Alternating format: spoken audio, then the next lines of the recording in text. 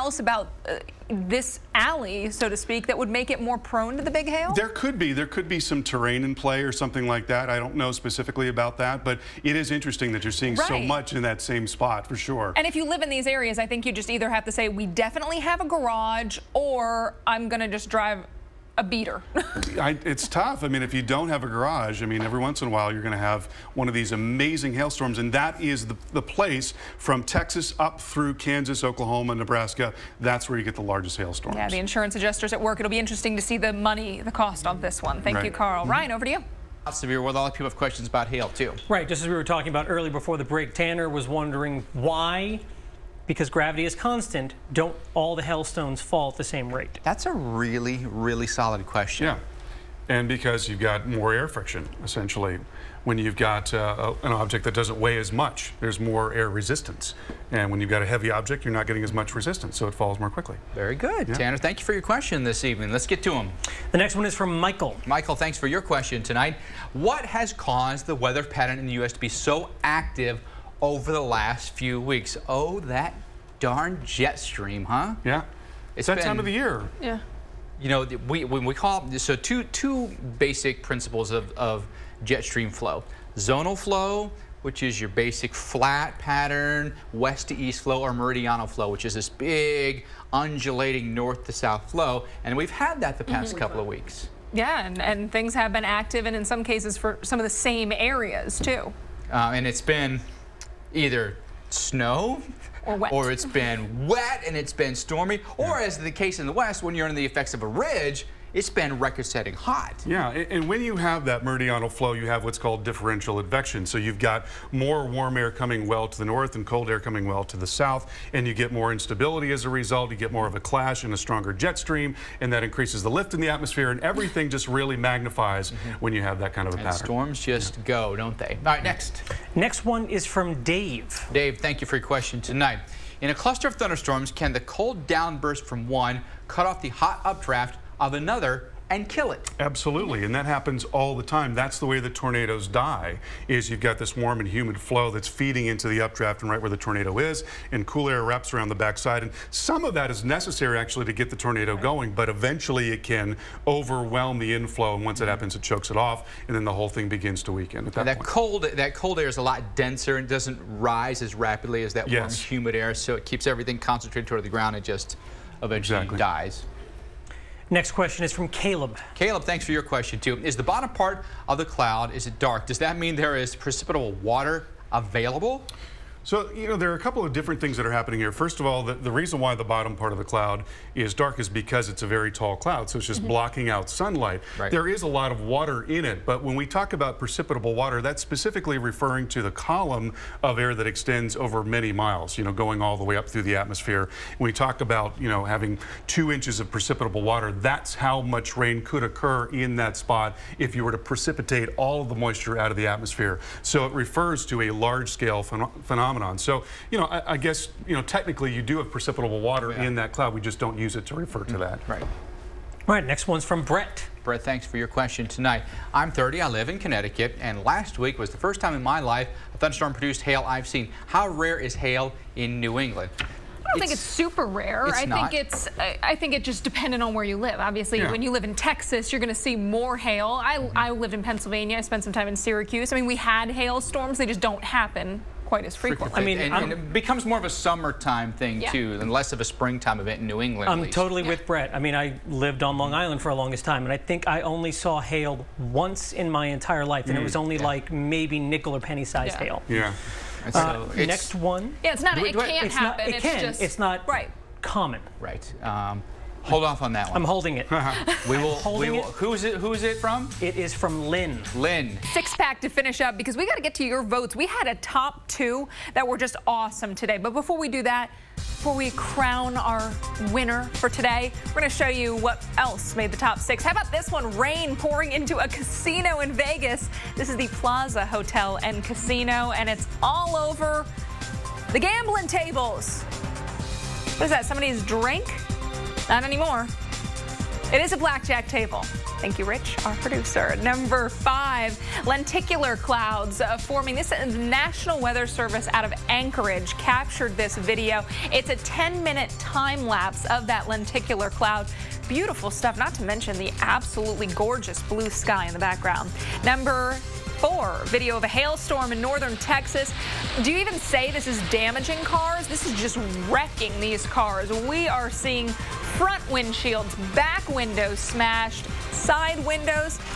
Heck, even people's house windows got damaged out of this one. Different kind of hole. This is a sinkhole in California, Madera, California. The Madera Police Department took this video. Almost looks like it's kind of melting and just caving in. Whatever it is, that's not what you want to see on the road in front of you. I don't know if I'd be that close with my camera either. No. Hopefully they're way back far and they're zoomed in. I hope they are taking advantage of that zoom feature. Yeah, scary. All right, 2 videos are vying for number 1 tonight. You're voting on Twitter. It was hail inside the house versus green shelf cloud. And that's gorgeous. Both phenomenal. Hail in the house, 60%. 40% for the green shelf cloud. So close, but that hail in the house is pretty amazing. Both of them happen in the same place, by the way. So number 2, how about this? This is, actually, this is the one that won. This is number 1. This is number 1. We're just showing him to you in reverse order. We're doing it like Miss Columbia and Miss Philippines. We're doing like the Steve Harvey of our video 6-pack tonight. And now your winner is... Oh, wait, this is the winner. This was video of hail inside a home, and it shattered all the windows here, and now it's smashing up against the blinds. That's incredible stuff. I mean, now it's ruined your window, it's ruined your blinds, and it scared the heck out of you.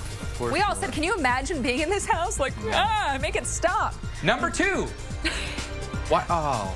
Well, it was the green shelf cloud. It was shot by a drone. Exactly. Oh, man. Drone video, but cool stuff. Kill. We'll be right back. Let's sound off. Ryan's here. Ryan? Yes? Well, let's just get to the questions, and I'll get to a point I wanted to make later. Okay. Maybe I'll do it after the show. First one is from Lynn. All right, Lynn, thank you for your question tonight. I live just east of Cleveland, near Lake Erie. Had 6 inches of snow last weekend. Winter weather gone for good? I wouldn't think around Cleveland. I mean, the chances are getting lower, but it's one of those areas where you can still... Yeah, I mean, it's going to get tougher, but it's not impossible. And you're... I'm going to say it's over. You're going to say it's over? I'm going to say it's over because looking at how temperatures warm through like the next 10 days, I mean, that would make it April 21st, the next time it starts to cool down. Right. Snow even in Cleveland, April 21st is hard to come by. Tougher to come by. You know what's funny though is I was just in Columbia, Maryland this past weekend and it was snowing. Right? Yeah. So. I just know the one thing to do big Arctic outbreaks is you don't tell Lynn no more snow because it's going to snow at her house on May 2nd and she's going to come looking for you, Bettis. She's going to come looking for you. I'm willing You're going to do it? I'm willing to take that chance. Lynn, I'll give you his address. Lynn, you and me. And the latest snows are well into May in a lot of areas. Stop! On record. Stop! Don't get... Lynn, it's not going to snow anymore. Don't listen to them. June. Just snowing in her parade. It's not out of the question. Okay, the next one is from Grant. Grant, thank you for your question. Why can't this upcoming Omega block last for long periods like the ridiculously resilient Ridge? He's from Michigan, by the way. Yeah, you know, usually the atmosphere is more transitory. Things do tend to move. And we actually don't know why the RRR was in place for so long. It might have had something to do with something called the PDO, positive phase of the PDO, but it's a bit of a mystery, to be honest. Omega blocks don't typically last more than 2, 3, 4 days at most. That Ridge has been hanging in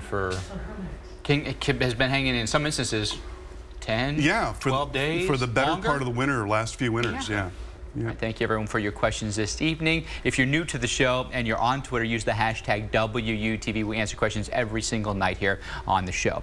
Right now, I want to take you on into your weather right now. Hand it over to the lovely and talented Alex Wilson. Oh, you're too kind. Hey, we'll start things off over the Northeast where we do have some snow, Carl Parker, just pointing it out. You know, I mean, it's not out of the question to actually, not out of the question to get a little snow up into this part of the country.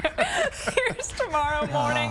The snow has pretty much wrapped up. Did you say snow up in New York? I said snow in New York on, what is tomorrow? April 13th. That's not very far away from Ohio. It's not Cleveland. Lynn, don't, Lynn. It's fine. Lynn is like, I don't know what this Mike Bettis is telling me. Do not pay attention to them, Lynn. Winter's over for you in Cleveland, I promise. We are totally the peanut gallery, Carl. Hey, by tomorrow morning, you start off with temperatures in the 20s and 30s for a lot of spots. Low 40s, though, from New York down to Philly. How about afternoon temperatures around 60 for Philly and D.C.? Snow showers up around portions of Minnesota, Wisconsin, and the UP of Michigan as we start your Wednesday. Notice by the afternoon, that continues to move east and really fades away. And we've got sunshine for places like Rapid City. How about a high of 81 in North Platte? Maybe some late day clouds around Rapid City. Here's your forecast across the south central. Notice those thunderstorms rolling towards Houston, the Gulf Coast through the day tomorrow. Heavy rain will be one of the big stories along the Gulf Coast. Some spots could see 3+ inches of rainfall through the end of the week. And along the southeast, generally clouds, but again, closer you get to the Gulf Coast, the better chance you have for rain showers, maybe a rumble of thunder. Notice those afternoon temperatures, even with the clouds, will be comfortable in the mid-70s for Montgomery, 70 in Jackson. Weekend forecast looks like this: rain and thunderstorms into parts of the plains. Notice we've got a little wintry weather across sections of Wyoming and Colorado. And then we get into our